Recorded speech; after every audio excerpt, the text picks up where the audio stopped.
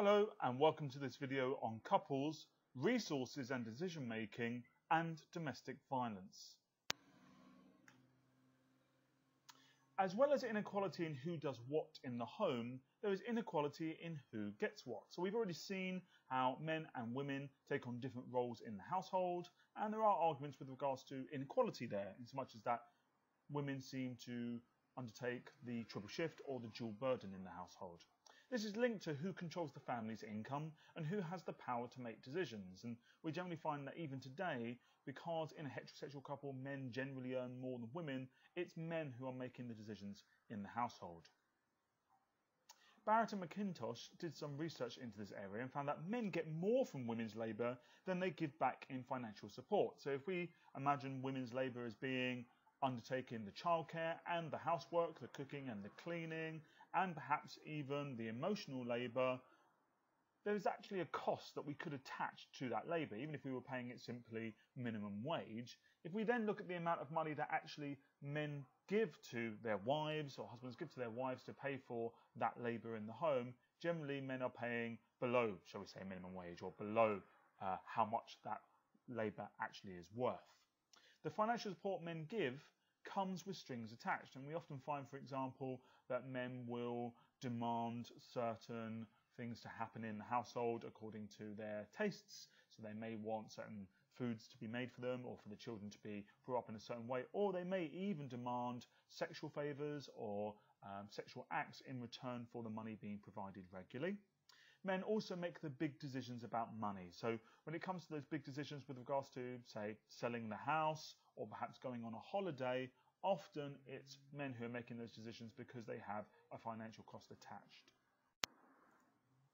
Kempson found that in working class families, women actually deny their own needs. So in the scenario, say, where husbands are giving their wives an allowance to pay for all the bits and pieces in the household from week to week, mums or wives would often think to themselves, well, hold on, even though I need perhaps some new clothes or I need some new toiletries or something related to that, actually I'm going to put that off because I'd rather spend that money on the children or the household. So in this sense, working class women were denying their own needs to further meet the needs of the rest of the members of the family. Graham interviewed separated wives, separated women, and found that they stated that upon separation, if the children or the family was now in receipt of some sort of benefit, actually they were better off than previously when perhaps the relationship hadn't quite ended and the money was being received in an allowance system. So in that scenario, actually it was almost financially better to be separated. Often, no money is set aside specifically for women or for wives who will see spending on themselves as denying money for their families and children. So once again, often no money is specifically put aside for mums or for wives to spend on themselves, whether that be for clothes or for toiletries, or whether that be for even some basic entertainment or leisure activities. What often happens is mums just think, well, that money's got to go to provide for the children. They're going to need new school clothes, food, new materials, whatever, and they'd often rather spend it on there. So that's an unfair and unequal position, we would say. Parle and Vogler looked at how each partner's contribution to family income affects decision making. They found that there were two types of control over family income, namely pooling and the allowance system. Pooling is joint responsibility for expenditure. So what tends to happen here is if you have a dual earner couple or a dual earner family, i.e. mum and dad are both earning and they both put their money together into a pool or into a shared pot, such as say a joint bank account, what then happens is actually the couple share the responsibility for expenditure. So they actually will discuss with each other, okay, how we're going to spend the money, what's the best way to do this. The other system is perhaps a more traditional or old school system, which is the allowance system, where the husband goes out to earn and will pay the wife an allowance for all expenditures and will keep any surplus, i.e. anything that's left over, for themselves. And often men will, or the husbands will spend it on their own leisure activities, such as going to the pub or hanging out with friends. So there we have the two different types of systems, two different control systems over family income.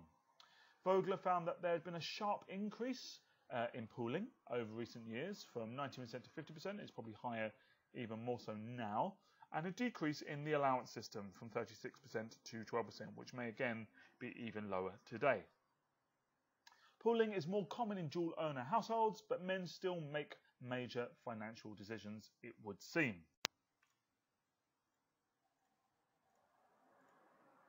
Hardell found that men's careers still take priority. So even if mum and dad are both earning, they're dual earners, often women will defer to their husbands and will say, well, your job is more important, or your job earns more money, and so therefore we will, cater the family's life or existence around your career.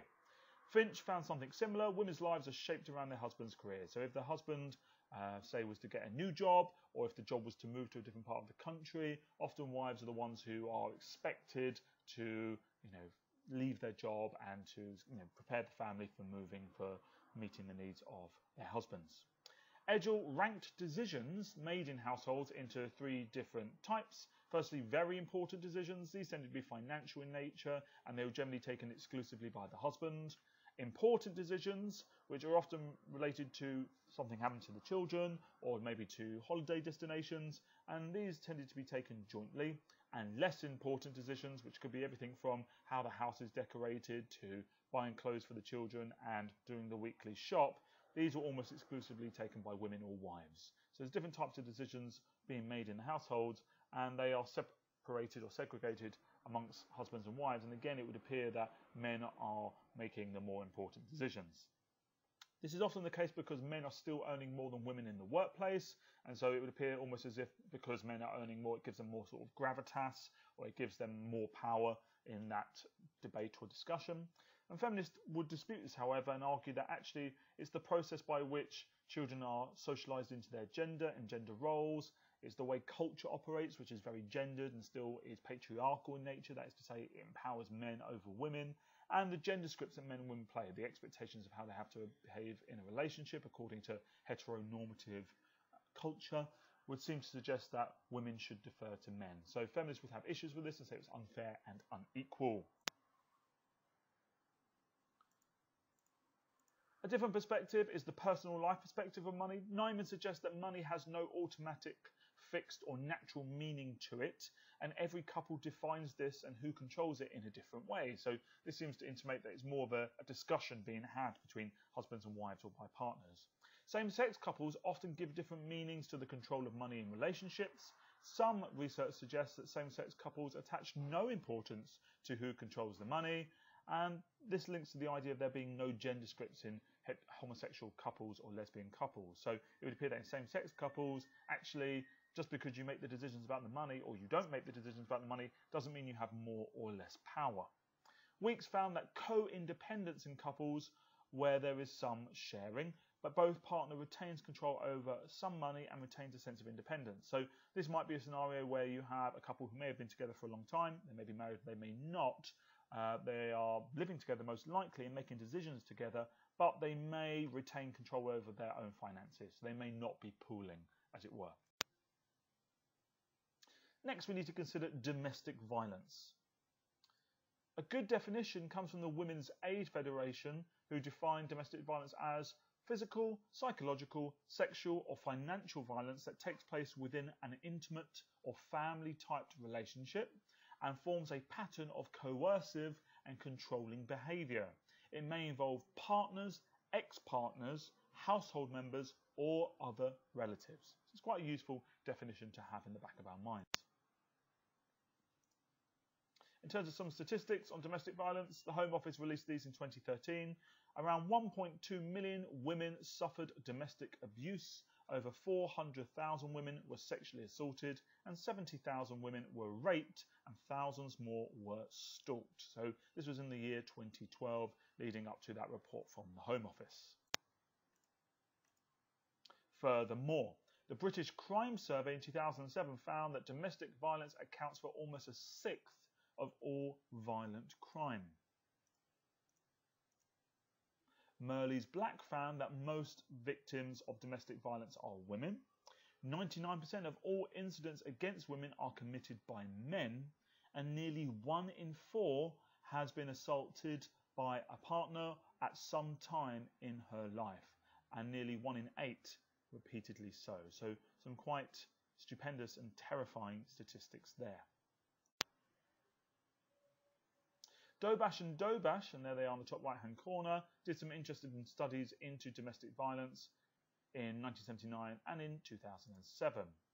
The research was based in Scotland. It was based on police and court reports and records, as well as interviews with women in women's refuges. There were examples of wives being slapped, pushed about, beaten, raped and killed by their husbands. And violent incidents could be set off by what a husband saw as a challenge to their authority. So, for example, wives asking why the husband was late home. They argued that marriage legitimates violence, that makes it appears to be normal and acceptable, by conferring power and authority on husbands and dependency on wives. So Dobash and Dobash seem to be stating here that there's something about marriage in particular that causes this power dynamic to come about. Generally, when we think about domestic violence, we think of violence by men towards women, but there are male victims of domestic violence, and often these male victims have gone ignored, but recently, or in more contemporary times, more focus and spotlight has been placed upon this issue. There's a good quote here from the Independent newspaper from 2013. It was titled, "As a man, it's very difficult to say I've been beaten up." He struggles to keep it together when he recalls the day his girlfriend smashed a bottle of Jack Daniels across his head, leaving him bleeding on the pavement. A deep scar is still clearly visible on his forehead. But when the 45-year-old from Essex describes the relief of being believed by the authorities, he breaks down, his broad shoulders heaving beneath his rugby shirt. Now, there's quite an evocative image being created in that short statement, and you may want to take a moment now to consider this question whilst pausing the video. That is, why do you think men are less likely to report being victims of domestic abuse?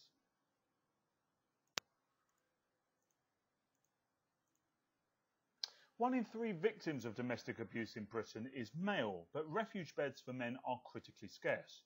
Refuges are places of sanctuary where individuals who have suffered some form of abuse can go to, and they can receive support and help and counselling.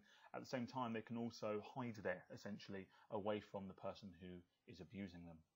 There are 78 spaces which can be used by men in refuges around Britain, of which only 33 are dedicated rooms for men.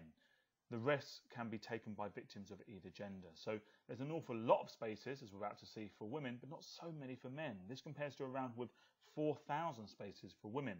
In Northern Ireland, Scotland, there are no male refuges at all. So there seems to be a big disparity in terms of how charities operate and how the money is available for men who are victims of domestic violence. Although arguably it's borne out by the statistics, where we still find for the most part that domestic abuse is something suffered by women at the hands of men. Now, there are a number of issues or problems with studying domestic violence. One of the main problems in studying this is the difficulty of obtaining valid information. That's information that is true to reality on the subject. Official police statistics rely on reports they receive from individuals and the recording of these incidents by the police. The issue here is not every moment or instance or example of domestic abuse or domestic violence is necessarily being recorded. Not all the victims report them to the police, and sometimes the police may misrepresent the information they are receiving and place it in a different category. So the statistics may be invalid. With other methods, such as interviews or self-completed questionnaires, people may refuse to answer, misunderstand the question, lie, exaggerate or forget. The researcher may also misunderstand or misclassify the answers given. It is possible that male researchers may receive different answers from female researchers. There are also difficulties in defining domestic violence in the first place. So these are some issues that sociologists have to deal with when they are studying domestic violence, and this links nicely to some of the issues that we will look at when we think about research methods. Stephanie Yernshire found that on average a woman will suffer abuse 35 times before making a report, and so not every single one of those instances of abuse may necessarily be reported, so again the statistics may be skewed. It is the violent crime that is least likely to be reported, so we think about all the different violent crimes that take place in the UK, everything from muggings to murders. It is domestic violence or domestic abuse which is least likely to be reported. and the police and prosecutors may be unlikely to want to record, investigate or prosecute these cases. They often do not want to get involved in what they see as family matters. Now, this was more of an issue in the past, but even today, some police officers may think, oh, not for me, don't really want to investigate this, don't really want to get involved. It's a domestic matter, a domestic dispute, and so they tend not to report it as perhaps they always should.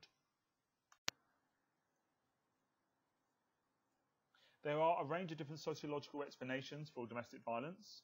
Millett and Firestone, two radical feminists, firstly argue that all societies are founded on patriarchy, which is male dominance, that men are the enemy and they are women's natural oppressors and exploiters, and the way in which men are socialized within patriarchy means that they use violence or the threat of violence as a way of keeping women under control. So it's not even unusual that men would behave this way within patriarchal society. Marxist feminists would argue that domestic violence is the product of capitalism, that male workers are exploited at work, and that when they come home, they take out their frustrations and angers on their wives, and this is why domestic violence occurs.